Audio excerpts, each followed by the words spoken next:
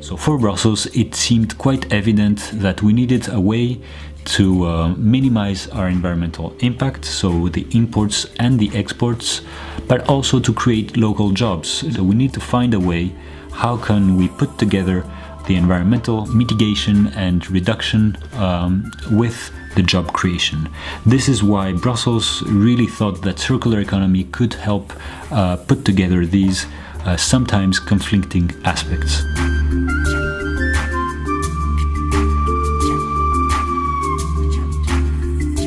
So urban metabolism is really one of the key aspects to make cities more circular, because urban metabolism helps you to understand what are the flows entering and the flows exiting. So therefore, if you want to make flows circular, you need to know what comes in and what goes out, and in which quantities. Now, measuring the entering and exiting flows is not enough. You need to understand your system, your city, much more in depth than that. So you need to understand who is consuming, where are we consuming, why are we consuming, what are the drivers behind that. And therefore, urban metabolism really puts some systemic understanding behind the flows.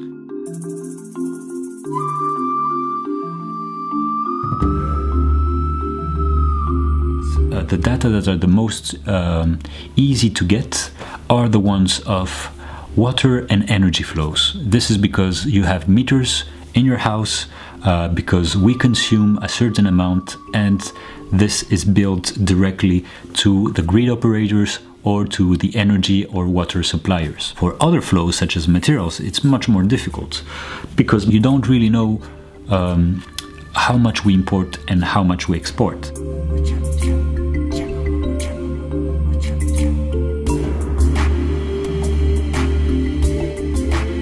You can have circular economy from an industrial point of view. However, and what's interesting and exciting in this domain is that, well, we're not gonna use the same type of system, economic system and economic practices we're currently using.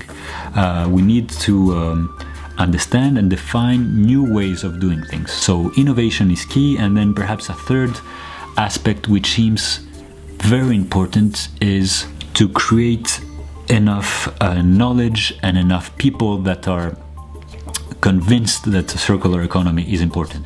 But also you need, let's say, a more general educational aspect, which is raising awareness. Why it's so important to move towards a more circular economy, why it's so important to reduce our consumption.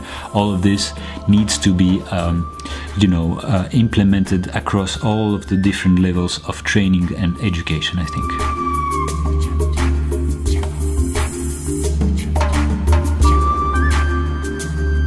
So we need to shift the thinking of, let's say, company to national scale of circular economy to a more local one, where the challenges are very different, and we need to find a way to combine them. So by thinking which type of companies or which type of trainings we should have locally, then automatically it could also bring in new jobs that are not existing here. Or if we define new consumption patterns that are more sustainable for our footprint, then automatically it could also reduce our environmental footprint. It could create new types of jobs that will implement them. I really think that if we address correctly this question of consumption, it will also have a huge impact on our quality of life and the values that we have for our society.